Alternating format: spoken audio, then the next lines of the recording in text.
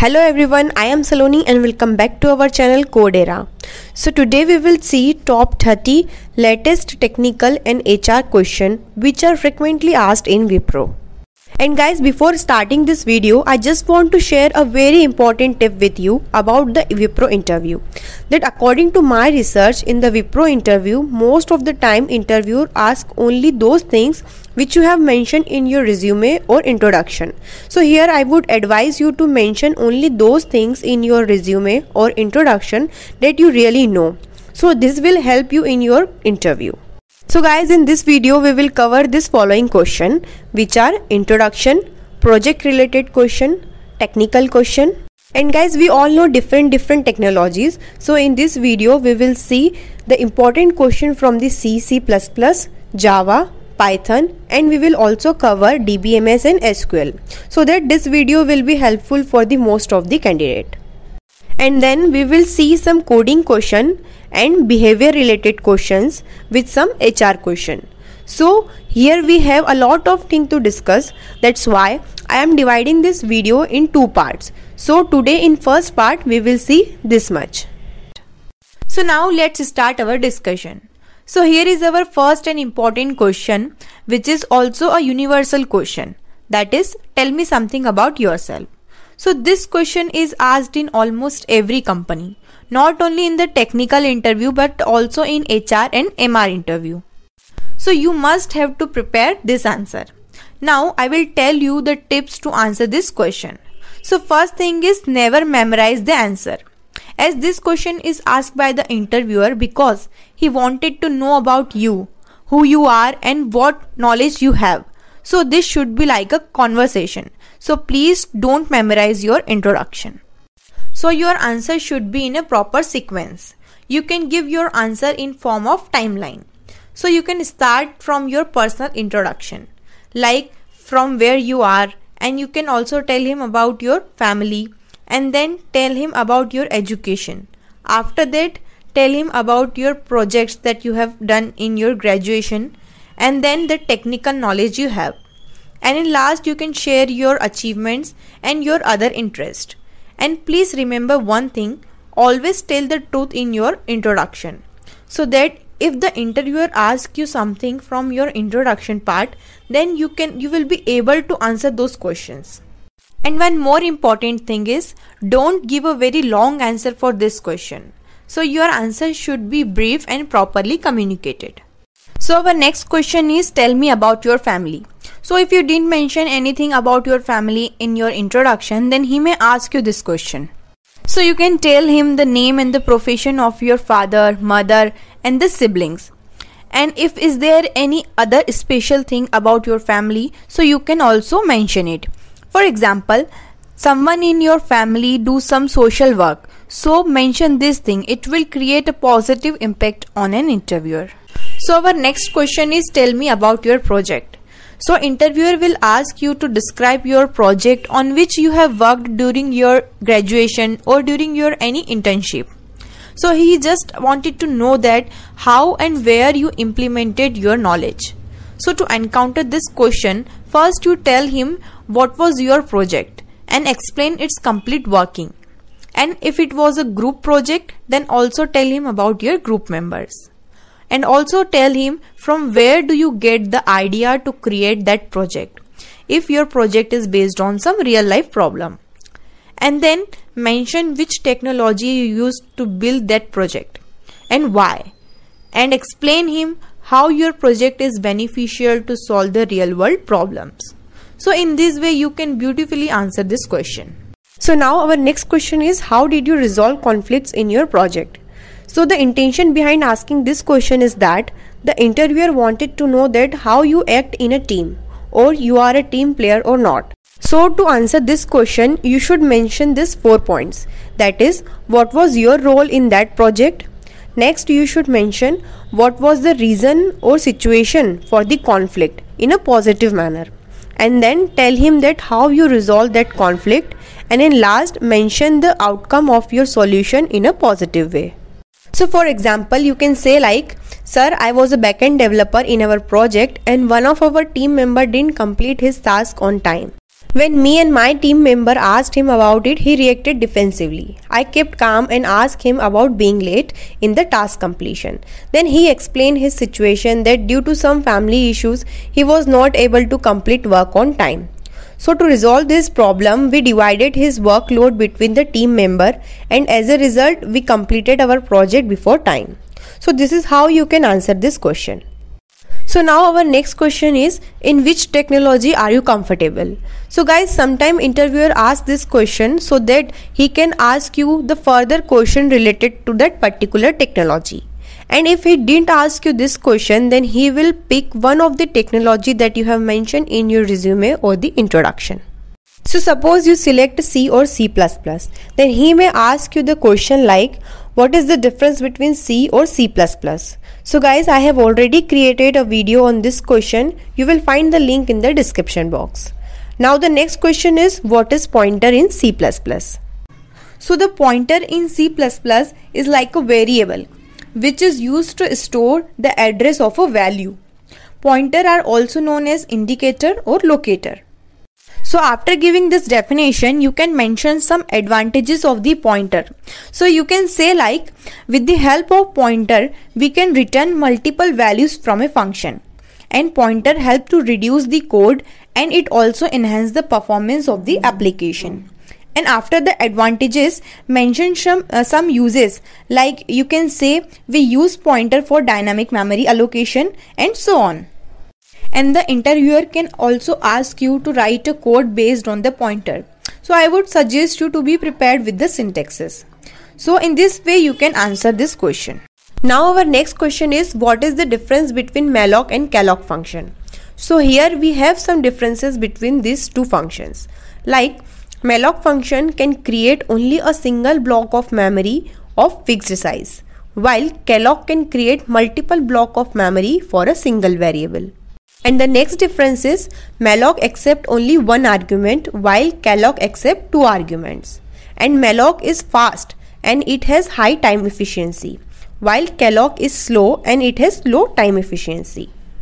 And the last difference is, the memory block allocated by the malloc function contains some garbage value, while the memory block allocated by the calloc is initialized by the 0.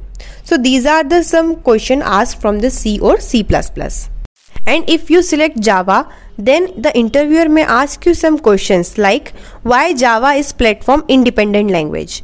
So to answer this question, you can say like that any Java program is first compiled by the Java compiler, which generate .class file, and this .class file contains the bytecode which is platform independent, and it is not machine readable code.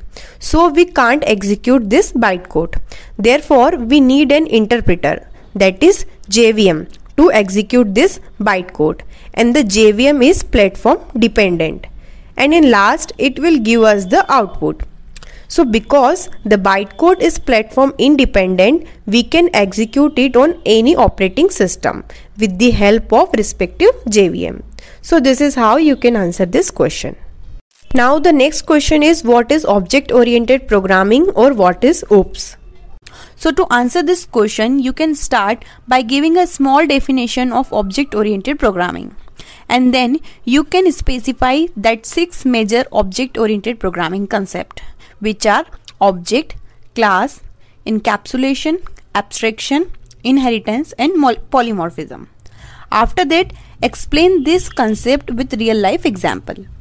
And here real life examples are very important, because when you tell the interviewer about these examples, then he became to know that you really know this concept and it's working. At that moment, you are not like those candidates who just memorize the definitions.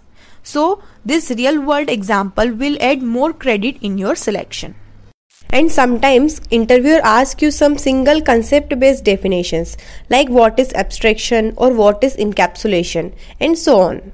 And sometimes they ask like explain object oriented programming concept with real world example. So again I would suggest you to prepare some real world example for the object oriented programming concept. And suppose if you select Python as your technology, then he may ask you some questions like what is the difference between C and Python. So here are some basic major differences between C and Python. So basically C is the procedure oriented programming language while Python is the object oriented programming language. And C has the concept of pointers while in Python there is no concept of pointers. And we use C mainly for the hardware related application while Python is used as a general purpose programming language. And the next difference is very important, that in C it is mandatory to declare data type of the variable while in Python it is not necessary to declare the type of the variable. And also C has a hard syntax while Python has very simple syntax. So these are the main important differences between C and Python. Now our next question from the Python is, what is the difference between list and tuple? So guys, this is very important question of the Python technology. So the list in Python are mutable while the tuples are immutable. And if we iterate the list, then it is slower as compared to the tuple. And the next difference is, the list is better if we have to perform insertion or deletion operation, while if we have to access any element, then we should go for the tuple. And also list consumes more memory while tuple consumes less memory as compared to the list. And the last difference is, list has several built-in methods while tuple does not have many built-in methods as compared to the list. So these are the some differences between list and tuple. So now in the next slide we will see some important question from the DBMS. So the first question is, what is DBMS? So here you can give a brief definition of the DBMS. So you can say like, the software which is used to manage database is called DBMS or database management system. For example, MySQL, Oracle and so on. These are some popular commercial database management system used in different applications. So guys, our next question is, what is normalization and its type? So this question is from the database management system. So you can start answering with the definition of the normalization. So you can say normalization is a process of organizing the data in a database, and normalization is used to reduce the duplicacy of the data from a relation or a set of relation. And if we talk about the type of the normalization, then there are four major type of normal form, which is 1NF, 2NF, 3NF and BCNF. So here you have to give brief definition of all these four type of normal form. And I have already created a video on normalization and its type in detail. So you can also watch that video. And the link for the video is in the description box. Now the next question is, what is the difference between primary key and the unique key? So here are some differences between primary key and unique key. So primary key is used to uniquely identify each row in a table, and unique key is also used for the same purpose only if the primary key is not present. And one table can have only one primary key while one table can have multiple unique key. And we can't store null value for the primary key, whereas null values are allowed in the unique key. And primary key ensures the entity integrity.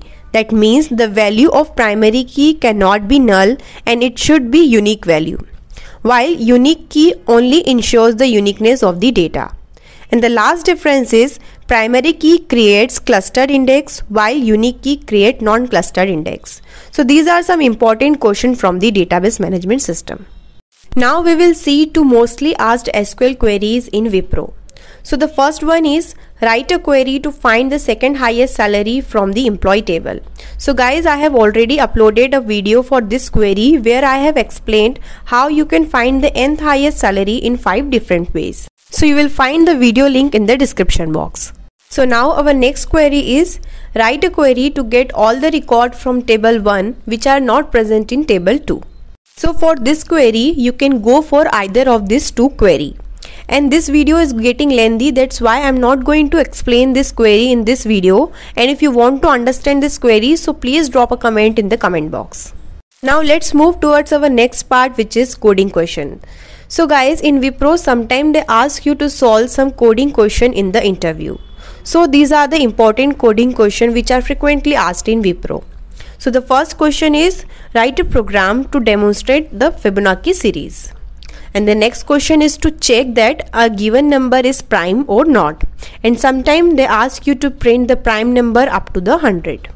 And the last coding question is to check that a number is palindrome or not. So these are the very basic programming questions that you should prepare. So guys, that's all about this video, and in the second part we will see some behavior based question and HR interview question which are frequently asked in the Wipro. So guys, if you like this video, so please hit the like button and subscribe our channel. Thank you so much for watching.